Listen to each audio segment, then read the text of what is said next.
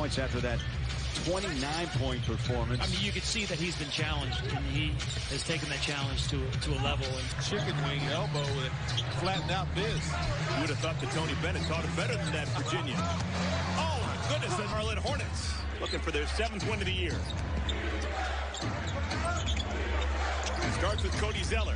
P.J. Washington trying to post up Prince. And a foul. And like only 9 minutes of court time for the rookie because of foul trouble, but he's in the game now. Rozier. We were going to have to hit an open one. There's a little bit of sarcasm. I always love when Brad Stevens talks about his career. Nice speed inside. Vance 12, Love 17 for the Cavaliers.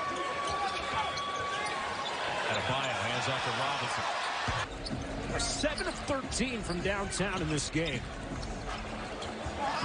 Yeah, I mean, Kobe's 81 situation.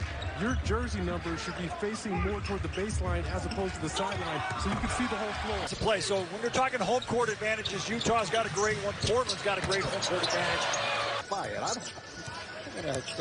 It's not football. You're going to throw the challenge play because the officials can't see it or they're not close by. Doncic, nice pass. Set up shot. Backdoor lobs. Prince, Temple, and Allen. Hornets begin the third quarter the same way they began the game. And Silva are on the floor for Eric Spoelstra's Heat. The Heat enjoy a 16-point lead.